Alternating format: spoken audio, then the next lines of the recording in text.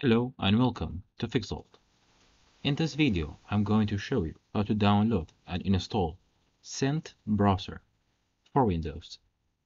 Let's begin. Follow me. First, open Google Chrome or any browser you have, then type File Hippo. Click the first link. From here, go to the search bar and type Scent browser. As you can see, this is Scent browser. Click Download. From here, click Download latest version. Now it's downloading. Open it. Click Run. Remove this.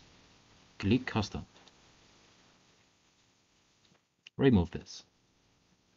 Click Install.